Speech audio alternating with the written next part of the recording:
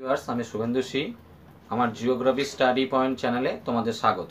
আজ আমি তোমাদের কাছে আলোচনা করব বর্জ্য ব্যবস্থাপনা, দশম শ্রেণীর একটি গুরুত্বপূর্ণ বিষয়।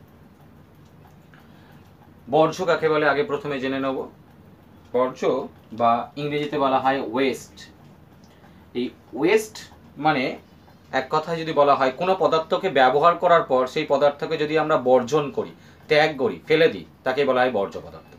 যেমন আমরা খবরের কাগজ পড়ার পর খবরের কাগজ যেদিনকে তোমার হচ্ছে কি যে কাগজটা আসছে সেই দিনকে যতক্ষণ আমরা পড়ছি সেটা আমাদের কাছে একটা সম্পদ। যখনই পড়া হয়ে যাচ্ছে সেটা কি হলো, বর্জ্য পদার্থে পরিণত হচ্ছে। আমরা পুজোর সময় অনেকে কি করি বা এমনি অন্যান্য সময় আইসক্রিম খাই। আইসক্রিম খাওয়ার সময় আইসক্রিমের যেটা অংশটুকু খেয়ে নিলাম, তারপর খুঁড়ি অথবা তোমার প্লাস্টিকের যে প্যাকেটটা সেটা কি হলো, ফেলে দিলাম, সেটা হলো বর্জ্য পদার্থ। এখানে আরো কিছু উদাহরণ দিয়েছি। কাগজ, পলিব্যাগ, কাঁচ, আঁকের ছিবড়া। আঁকের ছিবড়াকে বলা হয় বাগাসি। পরীক্ষায় প্রশ্ন করতে পারে বাগাসি কি, আঁকের ছিবড়াকে বলে বাগাসি। এগুলো হলে কি বর্জ্য পদার্থের উদাহরণ। বর্জ্য পদার্থের শ্রেণীবিভাগ। বর্জ্য পদার্থকে আমরা তিন ভাগে ভাগ করতে পারি: বর্জ্য পদার্থের প্রকৃতি অনুসারে, বর্জ্য পদার্থের বিষক্রিয়া অনুসারে, উৎসের ভিত্তিতে বর্জ্য পদার্থের শ্রেণীবিভাগ। বর্জ্য পদার্থের প্রকৃতি অনুসারে তিন ভাগে ভাগ করা যায়। হলো কঠিন বর্জ্য, তরল বর্জ্য, গ্যাসীয় বর্জ্য। Solid waste, liquid waste, gaseous West.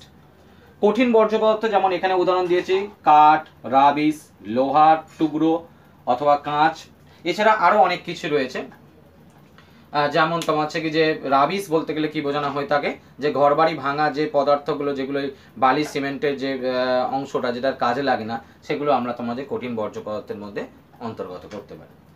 তরল বর্জ্য পদার্থ কি? তরল বর্জ্য পদার্থ সাধারণত কি হয়, যে জামা কাপড় কাচা জল বা লিচেট, মাঠ ধোয়া জলকে বলা হয় লিচেট। বৃষ্টিপাতের পর মাঠ ধুয়ে যে জলটা বেরিয়ে যায় তাকে লিচেট বলে। কলকারখানা থেকে নির্গত বিষাক্ত জল। এছাড়া তোমার যে ভাতের ফ্যান, ভাত করার পর যে অংশটুকু আমরা ফেলে দেওয়া, সেটা ভাতের ফ্যান অথবা ছানা কাটানোর পর ছানার জল, এগুলো কি তরল বর্জ্য পদার্থের উদাহরণ। এছাড়া আমরা বাথরুমে যে স্নান করার সময় যে সাবান মাখি, সাবান ধোয়া জল বা স্নান করা জল, এগুলো হলো কি বর্জ্য পদার্থের উদাহরণ। অথবা টয়লেটে যে জলটা আমরা ব্যবহার করি সেগুলো হলো কি তরল বর্জ্য পদার্থের উদাহরণ। গ্যাসীয় বর্জ্য পদার্থ হলো কি? গ্যাসীয় বর্জ্য পদার্থ হলো কলকারখানা থেকে বা গাড়ির ধোঁয়া থেকে নির্গত বিভিন্ন গ্যাসীয় পদার্থ, যেমন carbon die oxide, carbon monoxide, landfill থেকে নির্গত মিথেন, তোমার nitrous oxide, sulphur die oxide, এছাড়াও তোমার অ্যামোনিয়া। এগুলি হলো বিভিন্ন গ্যাসীয় বর্জ্য পদার্থ। এবার হলো বিষক্রিয়া অনুসারে বর্জ্য পদার্থের শ্রেণীবিভাগ। দুই ভাগে ভাগ করা যায়: বিষাক্ত বর্জ্য পদার্থ যেটা পরিবেশে ক্ষতি করে, টক্সিক ওয়েস্ট, যেমন সীসা, যেমন পারদ, যেমন বাতিল ব্যাটারি, এছাড়া ইউরেনিয়াম, ক্যাডমিয়াম ইত্যাদি। তোমার হচ্ছে কি যে বিষাক্ত বর্জ্য পদার্থ। ডিডিটি, ডিডিটি যেমন এখানে লিখেছি ডিডিটি, এখানে আমি ফুল ফর্মটা পরে বলছি। বিষহীন বর্জ্য পদার্থ যেগুলো পরিবেশে কোনো ক্ষতি করে না, তাকে বলা হয় বিষহীন বর্জ্য পদার্থ, যাকে নন টক্সিক ওয়েস্ট বলা হয়। যেমন তোমার হচ্ছে কি যে শুকনো ফুল, সবজির খোসা, ভাতের ফ্যান, এছাড়া তোমার হচ্ছে কি যে পরিত্যক্ত কাঠ অথবা কাগজ ইত্যাদি, যেগুলো তোমার হচ্ছে কি যে পরিবেশে কোনো ক্ষতি করে না, সেগুলোকে বলা হয় বিষহীন বর্জ্য পদার্থ। উৎসের ভিত্তিতে আমরা গৃহস্থলের বর্জ্য পদার্থ, অর্থাৎ গৃহস্থলী থেকে নির্গত যে সমস্ত বর্জ্য পদার্থগুলো, যেমন তোমার শাকসবজির খোসা, স্নানের পর নোংরা জল অথবা ভাতের ফ্যান, এছাড়াও তোমার হচ্ছে কি যে সকালবেলা ব্রাশ করার সময় যে ব্রাশের সময় যে আমরা মানে যে থুতুটা ফেলি সেটা, অথবা মাজনের যেটা রাখা হয় সেটা মাজনের মোড়ক। এছাড়া আমরা অনেক সময় যে বাজার করতে গেলে যে সমস্ত আমাদের পলি ব্যাগগুলো দেয়, সেই পলি ব্যাগ ইত্যাদি। শিল্পজাত বর্জ্য পদার্থ, শিল্প কলকারখানা থেকে নির্গত সাধারণত তোমার হচ্ছে কি গ্যাসীয় বর্জ্য পদার্থ হতে পারে বা তরল বর্জ্য পদার্থ হতে পারে, যেমন কার্বন কণা, ফ্লাই অ্যাশ। ফ্লাই অ্যাশ একটা গুরুত্বপূর্ণ তোমার বর্জ্য পদার্থ যেটা তাপবিদ্যুৎ কেন্দ্র থেকে নির্গত হয়, এবং এই ফ্লাই অ্যাশকে বর্তমানে তোমার ইট তৈরিতে বা অ্যাসবেস্টস তৈরিতে বিশেষ কাজে লাগে। Sulphur die oxide. কৃষিজ বর্জ্য পদার্থ, যেমন কৃষি থেকে যে সমস্ত বর্জ্য পদার্থগুলো আসে, যেমন খড়, যেমন তোমার হচ্ছে নাড়া, যেমন পাটকাঠি, যেমন গোবর, রাসায়নিক সার। ডিডিটির ফুল ফর্ম হলো dichloro diphenyl trichloro ethane. Dichloro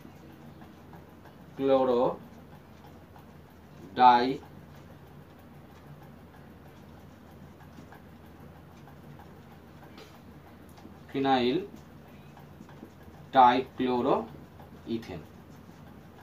এগুলি হলো, এটা হলো ডিডিটির সম্পূর্ণ নাম। ডিডিটি তোমার হচ্ছে খুব ভয়ানক একটি কীটনাশক পদার্থ। আচ্ছা, তোমার হচ্ছে কি পৌর বসতি থেকে নির্গত যে সমস্ত বর্জ্য পদার্থ, যেমন তোমার হচ্ছে কি পৌর বসতি নর্দমা থেকে নির্গত বিষাক্ত জল, অথবা তোমার যে প্লাস্টিক, অথবা পৌর বসতিতে ব্যবহৃত বিভিন্ন তোমার শাকসবজির খোসা, তোমার হচ্ছে কি ভাতের উচ্ছিষ্ট অংশ ইত্যাদি। চিকিৎসা সংক্রান্ত বর্জ্য, চিকিৎসা ক্ষেত্র থেকে যেগুলো নির্গত হয়, ডাক্তারখানা থেকে, হসপিটাল থেকে, নার্সিংহোম থেকে, তার মধ্যে সংক্রামক বর্জ্য আর অসংক্রামক বর্জ্য। এর মধ্যে মাত্র 12% হলো সংক্রামক বর্জ্য। যেমন তোমার হচ্ছে কি যে ইঞ্জেকশনের সিরিঞ্জ, সেটা সংক্রামক বর্জ্য পদার্থের মধ্যে উদাহরণ। এছাড়া তোমার হচ্ছে কি যে অপারেশন থিয়েটারে যে সমস্ত তোমার ওই ছুরি কাঁচি ব্যবহার করা, সেগুলো পরিত্যক্ত হলো, বা তোমার হচ্ছে কি যে অপারেশনের পর যে রক্ত বা তোমার হচ্ছে কি উচ্ছিষ্ট ওই মাংসল পদার্থ, সেগুলো হলো কি তোমার সংক্রামক বর্জ্য।